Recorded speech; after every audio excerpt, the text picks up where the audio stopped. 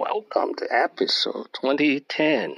Dick Wolf, 9 Lessons. In the criminal justice system, the people are represented by two separate yet equally important groups. The police who investigate crime. This is an outline of episode 2010, lesson 1 to 5, lesson 6 to 9. Lesson 1, 97% of TV series fail. Fall between the various network comedies, dramas, it's insane.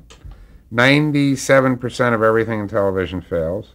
Lesson 2, Law and Order is the most popular TV series in history. A legion of cops and lawyers, with some of the greatest character actors in America taking on the roles. So that's what a one-iron is for. But talk about putting actors to work. Dick Wolf didn't stop with just one Law and Order. He built the show into one of the most successful brands in the history of television, with Law and Order SVU and Law and Order Criminal Intent. Those shows. Lesson 3, how he became billionaire. Over a career that has spanned more than 30 years, Forbes estimates Wolf has personally earned $1.9 billion before taxes and agent fees. Lesson 4, everybody turned down Law and Order. CBS, everybody turned it down. It was actually the only, actually ABC didn't, but everybody else did. Fox, CBS made the pilot and then turned it down. And 5, inspiration for Law and Order, the New York Post.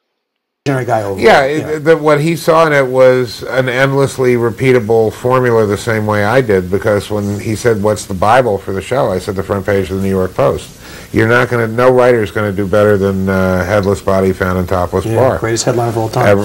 So you got to be. Lesson 6, it is always the writing. Writing's stupid. It's always the writing. Yeah. This is quite clear cut. She was a beautiful girl living hand to mouth. I offered to do her a favor. A favor is when you help someone without asking for anything in return. Lesson 7, hands-off management. He likes to keep a light hand on the wheel so that he lets people do what their jobs. He just wants to win. He wants to have good material.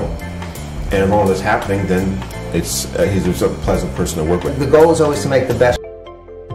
His Wolf Entertainment is, at the very least, one of the most profitable and prolific production companies in Hollywood history. Lesson 8, the success formula. Don't take no for an answer. The key to success, I